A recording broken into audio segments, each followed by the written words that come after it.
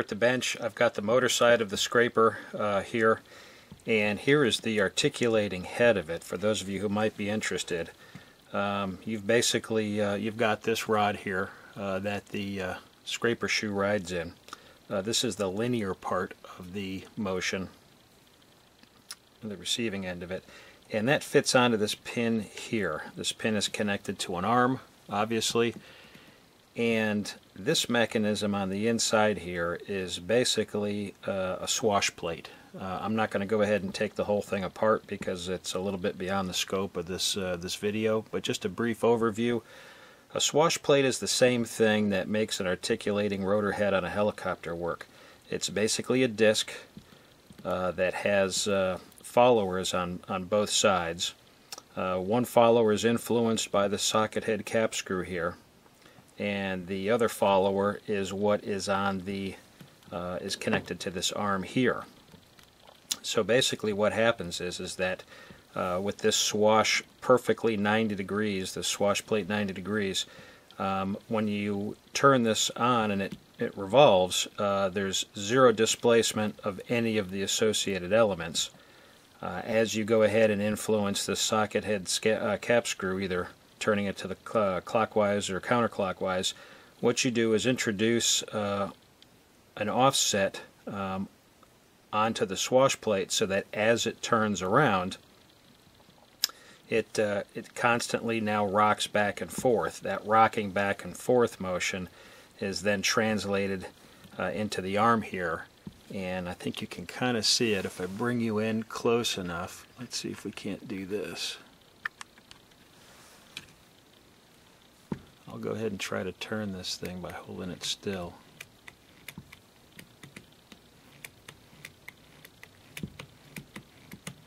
I think you can kind of see that arm go back and forth. So basically the swash is what goes ahead and converts the rotary motion into linear motion here at the end, which is ultimately going straight to the scraper head. So we're going to go ahead and put some grease on this rod. We're going to put it into the scraper head and then reassemble the whole thing. So let me get that over to the bench and we'll concentrate on that. Alright, here's the scraper head. I've gone ahead and put the ways on, and the reason why I did that is because I did have to shim them. I only took about 10 thousandths off total between the top sides of the ways here and the underside of the shoe to clean the whole thing up. So that was probably a little bit more than what the slop and the holes gave me, so I had to actually bring up the base of the ways about 7 thousandths. And how I did that was basically I just put the rod through. See if I can get this thing oriented right so that it makes sense. There we go. And what I did was I went ahead and put this shoe, how does it go? I think like this, on it, and then I just kind of rocked it back and forth. And you can see it's got a little bit of play. There was much more, so I went in with a feeler gauge and found out basically how much distance I got from both sides. This side is actually bottomed out, so this side kind of gives you a total error. Split that in half and then rose both sides of the ways up with some shim stock. So those are in there. I think I've got just about the amount of play that I need to make this thing work. So what I'm going to do is I'm going to go ahead and put some grease on this now. And let's get some grease here.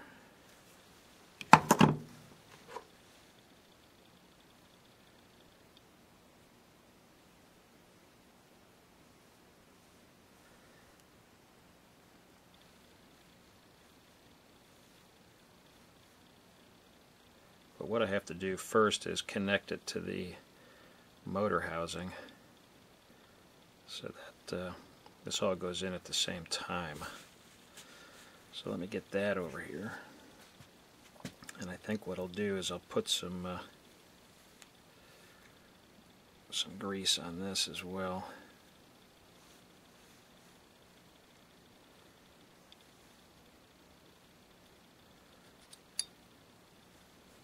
Slather, holy smokes. Gets over everything. Put that back in. All right.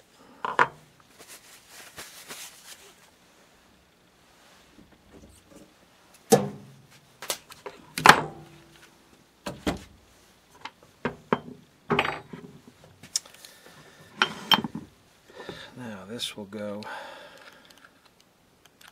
probably I'll put some grease on that too, eh?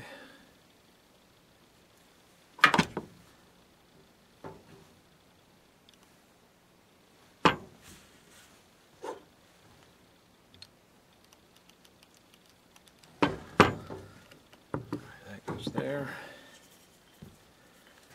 And then this will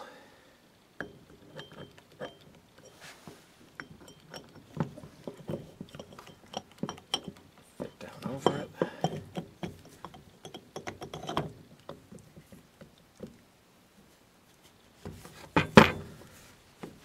Alright. That goes on there. What we'll do is we'll put our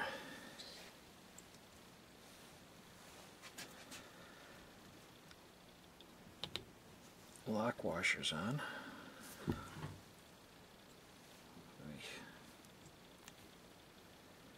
These are a little cramped for space. There we go. Get our bolts onto the top of the head here.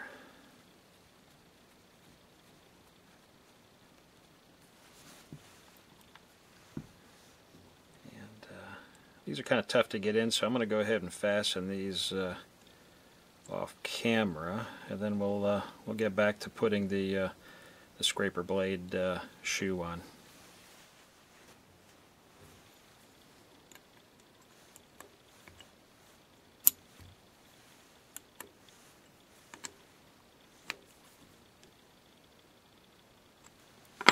All right. Now, before I attach anything else, I'm going to plug this in.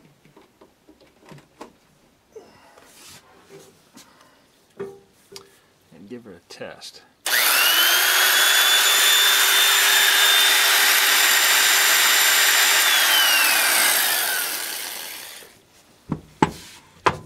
Alright, that seems to be working.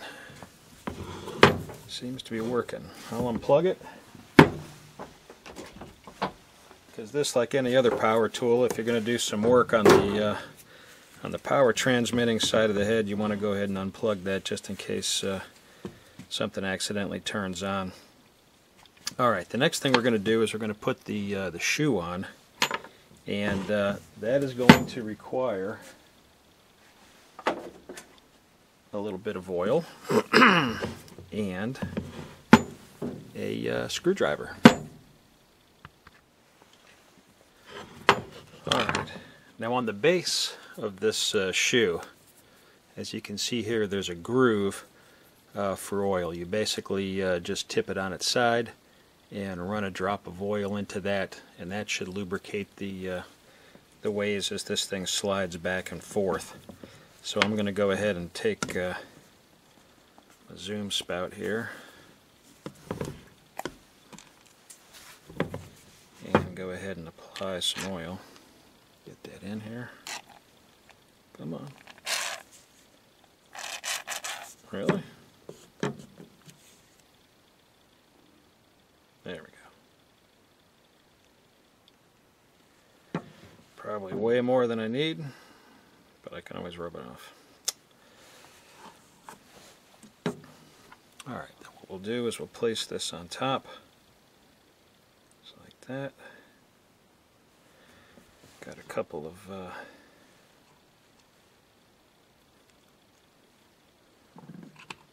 slotted head screws.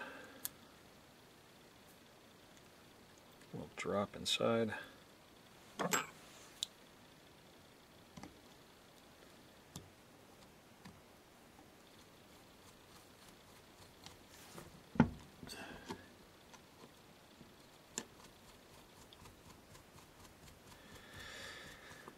Really looking forward to getting this thing finished up. It's been on the bench since I took the scraping class last May, and I'm looking forward to getting back into that and really doing some useful scraping of some straight edges and getting some machine repair that's been much needed here at the shop done. So sock down on those two. Alright, now we've got the other end of the shoe, which basically this will go in this way.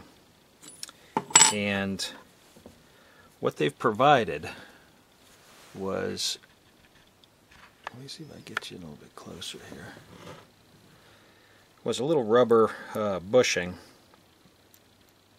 that goes in here. And I was able to pick up a new one since the one that came with the machine was really wore out, which you just saw. And this is going to go on like so. There's kind of a wedge in there, and the wedge compensates for some of the angle. And,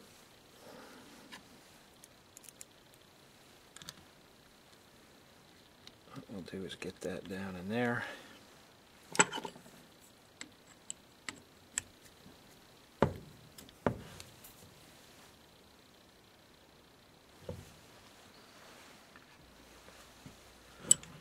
Alright, you can kind of see the wedge inside there. Gives you a bit of a buffer when you're scraping. And we'll just sock down on this right here.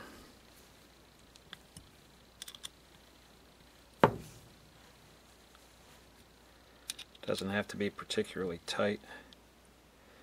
The only thing that I did lose on this was the stroke adjustment scale on the side. Those screws that held that thing in, I forgot what they call those, drive pins, just were not coming out, so I'll have to I don't know, maybe use some cyanoacrylate or something and stick that back on there. It would be kind of nice to have that. But this thing is ready to go, and what you'll end up doing is on the underside here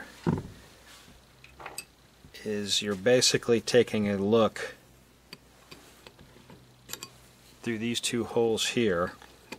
You kind of keep rotating the head around until that socket head cap screw comes around, and then you're basically just turning and affecting that swash that we talked about and varying your stroke length. Well, it seems to work. We've got very little side-to-side play here. I think just enough to keep this thing working the way that it should. The only thing I have left to do is put the hand strap on, and we'll call it finished. I look forward to trying it out on some ductile iron that I got from MSC and start making my my straight edges. So I'd like to thank everybody for joining me through this 4-part series. I hope you found it useful, or at least interesting on how these things work. Thanks for joining me in the shop today. Take care, guys. We'll see you in the next video.